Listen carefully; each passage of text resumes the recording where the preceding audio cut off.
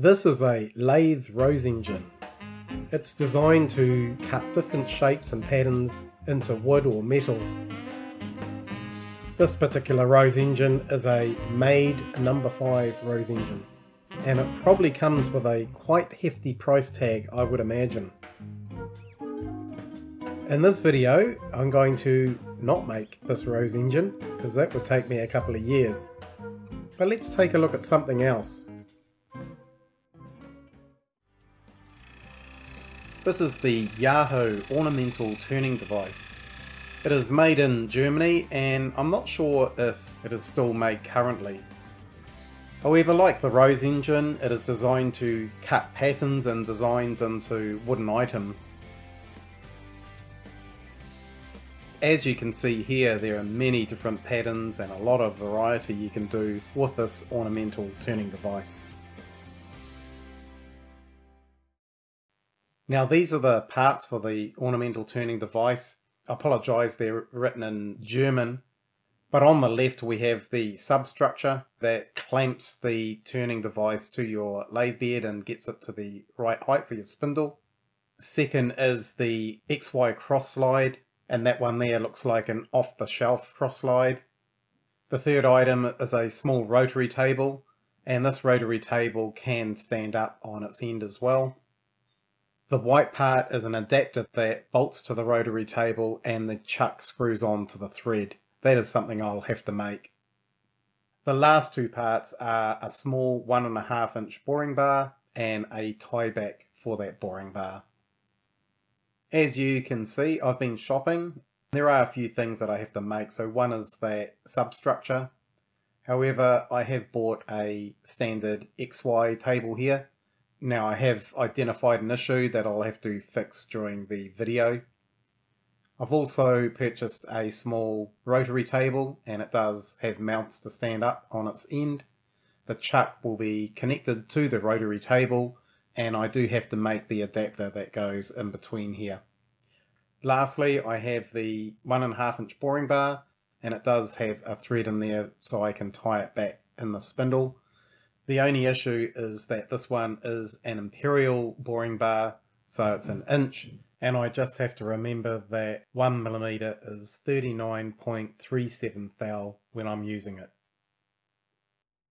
I'm going to start with the plate that interfaces the rotary table and the chuck.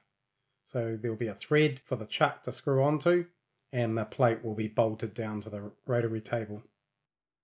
Now the thread in the chuck is 1.25 by 8 TPI, so I'm going to be able to cut that on my larger lathe. Now I want quite a wide flange here so I can bolt it onto the rotary table quite easily, so I'm going to use this 80mm round bar. It doesn't hurt to draw up a sketch. So as I said, the flange is 80mm diameter. And the thread is 1.25 by 8 TPI, and that's about 29mm long. And what you don't see is a little nub on the other side, and that nub will sit into the middle of the rotary table here. As always, quicker to chop off the steel using the grinder, but unfortunately I can't get right through, so I have to revert back to a hacksaw. But that didn't take long to chop off. Then I clean up the faces in the lathe, and I put a centre in the end here because it's not held in the lathe by very much.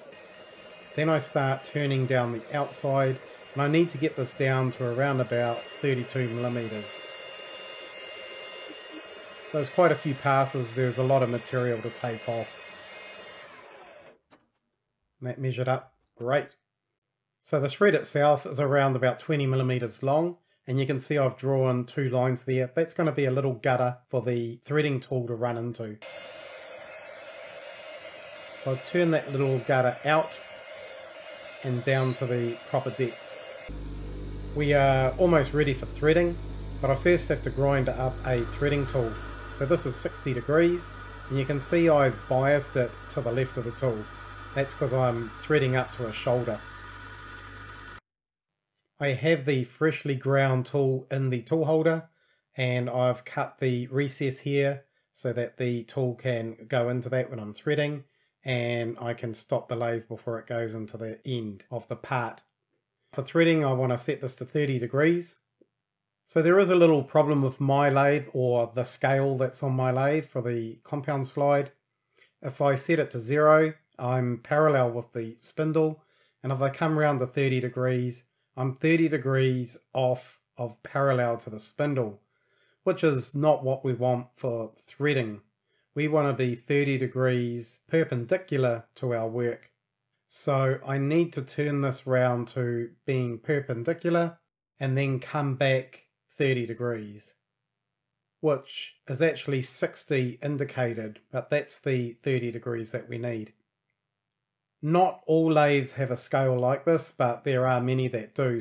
So if you're threading with 60-degree threads and you need your cross slide at 30 degrees, make sure it is 30 degrees off perpendicular, not off parallel.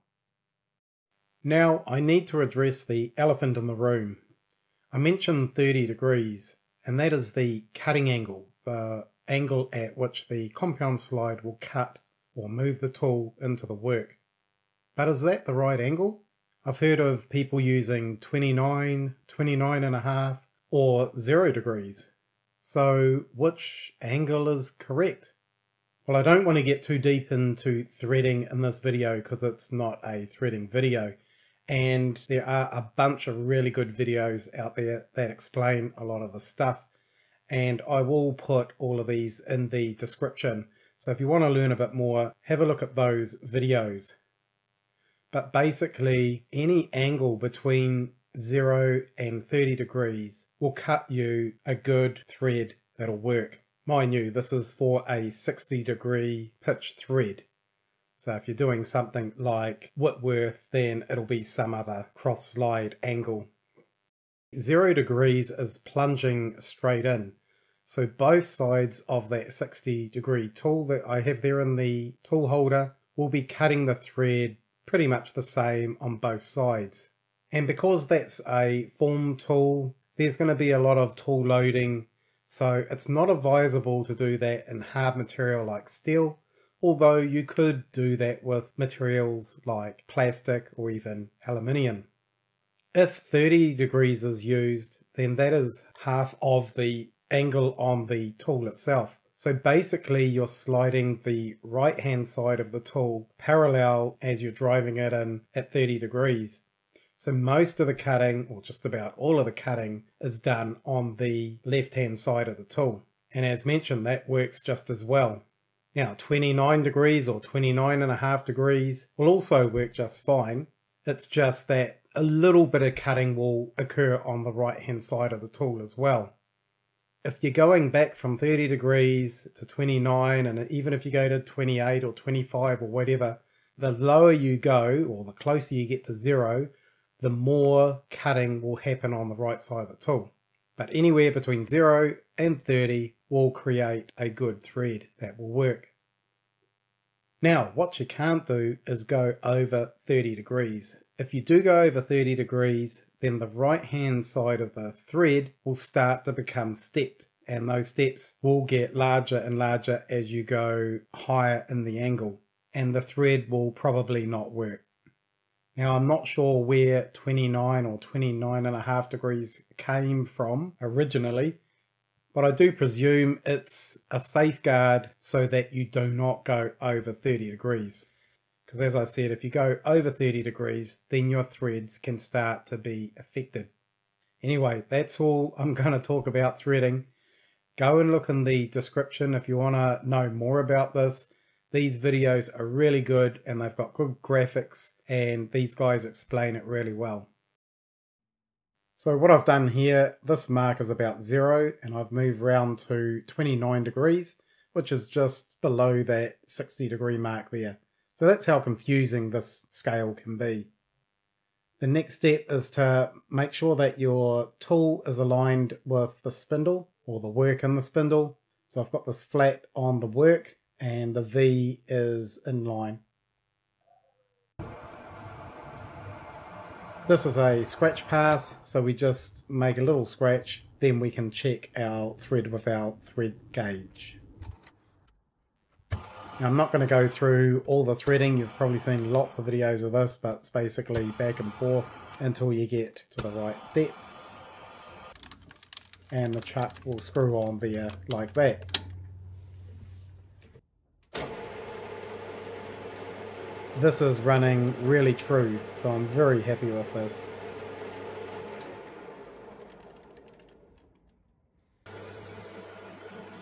I tidy up the end by putting a little chamfer on the end of the thread. I've flipped the part over in the lathe and I'm taking some off the back here.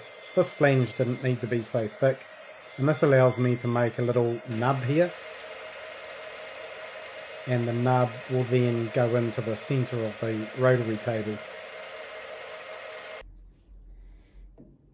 I try it on in the lathe to make sure it's a good fit before I take the part out of the chuck. The adapter screws into the chuck there like that, and then this little nub fits into the centre of the rotary table. The next step is to drill some holes in here for the T-bolts. I've only just marked these holes in the mill using the DRO because I can't drill right through the part the way it's set up. I take it out of the mill and over on the drill press I finish off those holes.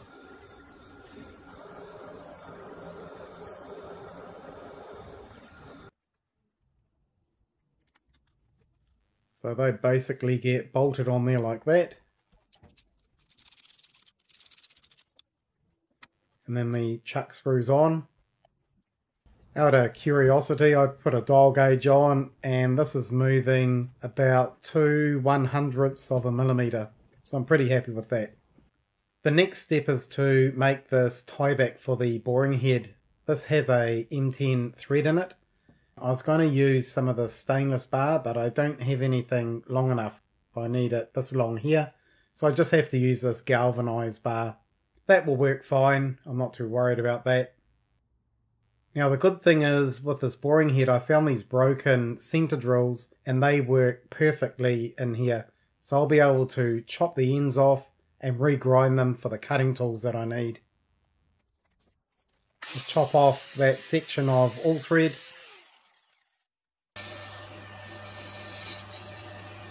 Here I'm making a thick washer, and I'm making this out of aluminium, little scrap I had left over. I'm drilling a 10mm hole through there for the all thread to go through. I couldn't get my parting tool in there, so I've just turned it round and I'm turning off until the right thickness. I tidy up with a little chamfer on the edge here. I've screwed the all thread onto the boring head, and that's pushed into the MT2 taper. On the other side we put our aluminium washer and another small washer and nut. We can lock that up, and now we can give it a test.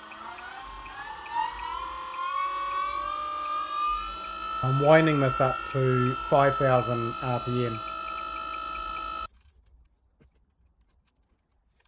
The rotary table is then bolted onto the cross slide. I've made sure it's parallel here on the back. I need to get the centre height sorted out, so I'm making a tapered piece that I can hold in the chuck, and then I can bring that up with one in the headstock of the lathe. This will tell me what height base I need to make. And what I've done here is packed it up with some wood and steel. Now I know the thickness of the base that I need. The JaHo tool used a piece of tubing, although I didn't have anything big enough for this, so I had to think about making a custom base. I'm making this out of some 1/4" plate here. It's about 130mm long. I cut 2 of those, and I have to trim the edge off so it's practically square. Then I cut off 2 pieces of 75mm flat bar, and these will be welded on to make a small box. That 75mm flat bar is put into the mill, and I'm cleaning up these edges so that they sit nicely on the other two larger pieces for welding. Before I weld it, I need to drill and tap 4 holes here for the cross slide to bolt onto. And for the base of the box, I need to drill a 16mm hole in the center. The bolt fits in there pretty good. I've got it all set up and squared up, ready for welding. So I start off with some tacks on both sides, and then some longer welds. I do this in the vise. Next I clean off all the excess welding to get it all nice and smooth. I need to make 4 quite thick washers, and this is a piece of rusty bar stock that a friend gave me from the Woodturners Club. So if you're watching, tennis, thank you. And I cut off 4 of these washers here. So there they are, the 4 nice washers, and I'll blue those washers later on. I bolt the cross slide onto the box. Then I put it onto the lathe. This tells me how thick I need to make the base plate. And it's 14.5mm, and I don't have any steel that thick. So I improvise, and I've got this 16mm flat bar. So I'm going to cut 2 pieces off and weld them together. I've ground the edges, so I've got some V's to fill up with weld in there. And I'm welding one side a little bit and then the other side. And I didn't think about this, but needed to put it in a box so I can get it there to weld. I basically do that all the way through. And then I take those plates off and weld the center up. But the same process, a bit of weld on that side and then turn it over and a bit on this side. This is just to stop it warping. Now I have to drill a 16mm hole down the center. And that's for that same bolt that will go through there. I need to flatten off both sides of the plate. And the issue I have here is my Y-axis doesn't give me enough room. So I've got this ledge which hasn't been milled, so I have to deal with that later. I've got it nice and flat in the vise again, and I just mill that ledge down. And that came out really good. The next step is to put a key in here that fits in the lathe bed. And I'm going to use this 50mm steel. I'll cut a piece off there. Each end will get welded, and I'll need to put a 16mm hole in the middle. I cut that to length off camera and tidied it up on the grinder, and this is the 16mm hole. I've bolted the piece onto the base plate, and before I weld it I need to make sure it's nice and square with the bed. Put a clamp on the end there so it doesn't move.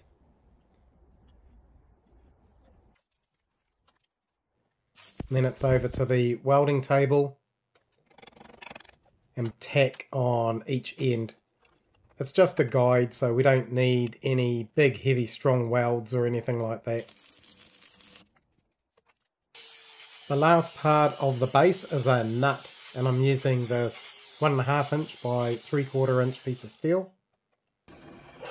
Again, I've tidied that up off camera, and I'm drilling a 14mm hole so I can tap this to M16. I'll finish that off by hand. The base plate fits in between the lathe bed, and then the rest of the unit sits on top of the base plate. And there's a single bolt that goes through the center.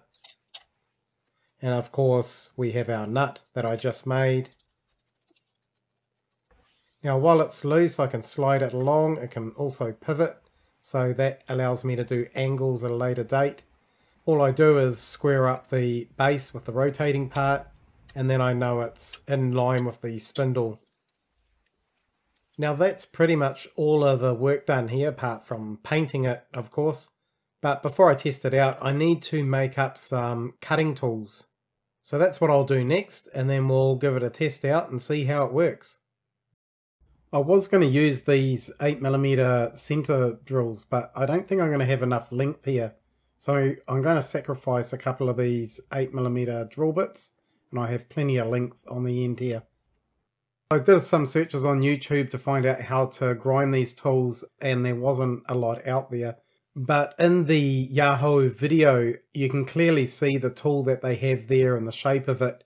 The angle here is a lot larger than 90 degrees, and it has a bit cut out at the top here with some relief down the bottom. The first task is to cut off the end of the drills here. Now this is something I did see on YouTube, and you grind in the angle that you want your tool. Now I made a little block here to help with grinding the tool. It's just a square block with a 8mm hole in it and a grub screw. Here I'm just grinding a flat on one of the ends. I've now flipped the tool over in the holder, and I'm grinding that big chunk that needs to come off the top. Once that's done, we just need relief on the back. And of course we got to do that on both sides. And that looks pretty good. This is the very first item that I'm doing here on the jig. I've just done a series of circles, and then I've shortened the radius down a bit, and then I'm putting a circle in those circles. Now that tool with the really wide angle is good for sort of chewing out a lot of wood, but it does not provide fine detail work. So that second drill bit, I chopped that down, and I've got a very acute angle here on this one. Then I ran some more. I took photos afterwards. And that's how those ones came out, which I think were pretty good. Well, that's the project pretty much finished. I have to do a couple of touch-ups, paint the base, blue the washers, probably blue the bolt and nut, and also the big plate here as well. Now I played around with a couple of different tool bits. You saw the wider angle and the very narrow angle, and they gave different results, as you can see in here. So the narrow angle in the middle and the wide angle on the outside. Here's a table I made up which makes it easy to work out how many degrees between each circle. So it's basically whole numbers between 360. I'm going to call that project a success. There's obviously some more work to do in here and more playing around to work on different tools and different designs and patterns and things like that. But this was a fun project, and this device is really easy to use, so I think it'll be very useful. I hope everyone has a great day, and once again, thanks for watching.